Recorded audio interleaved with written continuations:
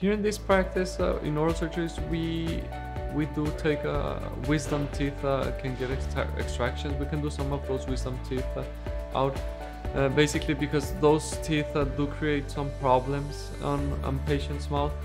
It's a very difficult area where patients have trouble getting them clean.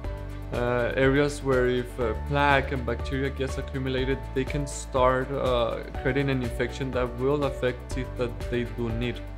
So patients who come with the wisdom teeth, we, in a very comfortable way, we can remove them and help them get into a more comfortable and healthy mouth.